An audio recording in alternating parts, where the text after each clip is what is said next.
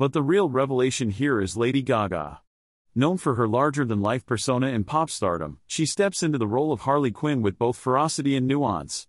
Her Harley is not just the manic pixie we've seen in previous iterations, but a deeply wounded, complex woman who is drawn to Arthur's madness because it mirrors her own. Gaga taps into Harley's vulnerability, making her transformation from Harleen Quinzel into the Joker's accomplice all the more heartbreaking and believable. Watching her unravel is a tragic, fascinating journey, and she holds her own in scenes opposite Phoenix's mesmerizing Joker. A musical journey into madness. One of the film's boldest creative choices is its musical elements. Yes, Joker Folie A Deux is, in part, a musical. This decision could have easily derailed the movie, but instead, it works to brilliant effect, turning key moments into surreal, fever dream sequences that plunge us deeper into the minds of these characters. The musical numbers don't feel forced, they're extensions of the characters' inner worlds, distorted, vibrant, and utterly unhinged. Phillips uses music as a tool to convey their shared delusions, blending reality and fantasy until it's impossible to tell what's real.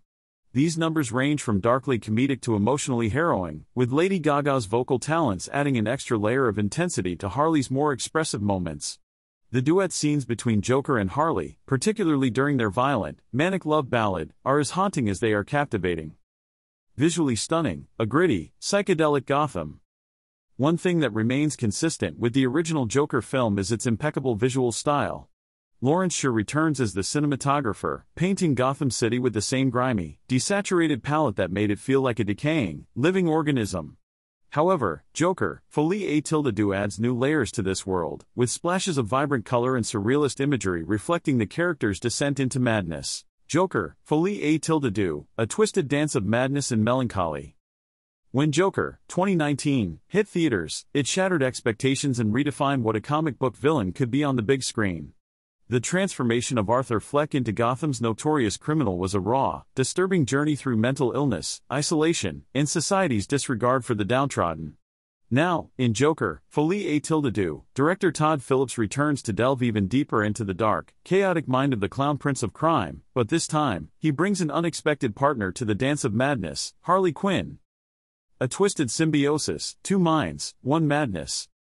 Folie A Deux refers to a psychological phenomenon where delusions or mental illness are shared between two individuals, and this title sets the stage for the story's heart, the toxic, symbiotic relationship between Arthur Fleck, Joaquin Phoenix, and Harleen Quinzel, Lady Gaga. The film builds on the emotional and psychological groundwork laid in the first Joker, showing us not just the continuation of Fleck's descent into chaos, but the rise of Harley Quinn from an ambitious psychologist to a tragic figure consumed by love and madness. What immediately resonated with me was the film's exploration of codependency, obsession, and the ways in which trauma can tether two individuals together, warping their reality. Phillips doesn't hold back in showing how Fleck's mania infects Harley, with their relationship acting as both a twisted love story and a tragic illustration of shared delusion. Joaquin Phoenix and Lady Gaga, a match made in madness. One of the most captivating elements of Joker Folie A Deux is the electric chemistry between Phoenix and Gaga. Phoenix once again delivers a powerhouse performance, bringing a terrifying vulnerability to Arthur Fleck.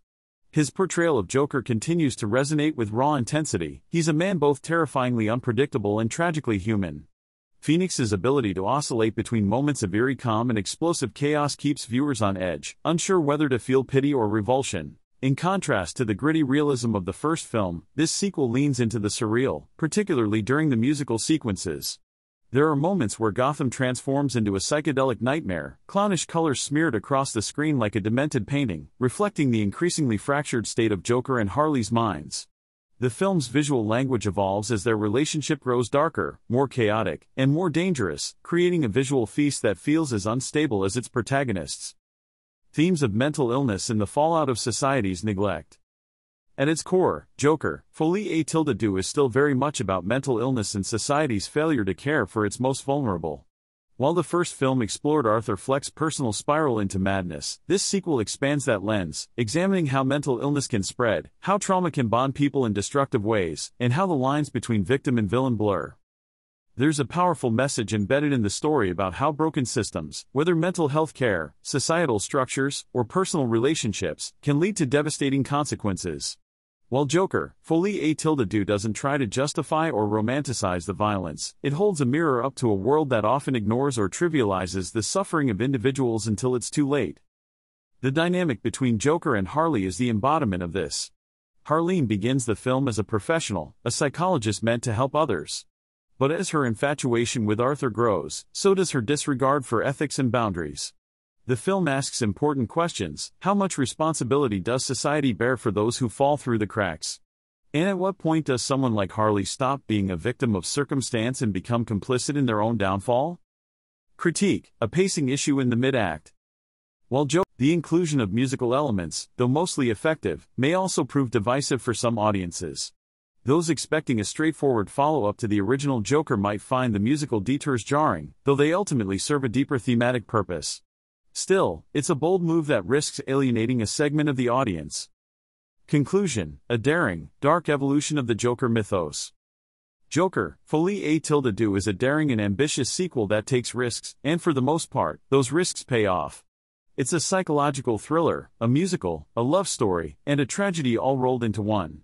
Todd Phillips and his cast have crafted a film that's as provocative and unsettling as its predecessor, but with an added emotional depth brought by the twisted love story at its center. Joaquin Phoenix and Lady Gaga are a dynamic, electrifying pair, their performances pulsating with the kind of manic energy that draws you in, even as the story spirals further into darkness. The film's exploration of shared delusion, mental illness, and societal neglect feels disturbingly relevant, making Joker Folie A Deux more than just a follow-up. It's a sharp, introspective look at the chaotic forces that drive us, bind us, and ultimately break us. For those willing to embrace the madness, Joker Folie A Deux is a fascinating, unsettling journey into the minds of two of pop culture's most iconic figures, offering a grim reminder of what happens when love and insanity collide.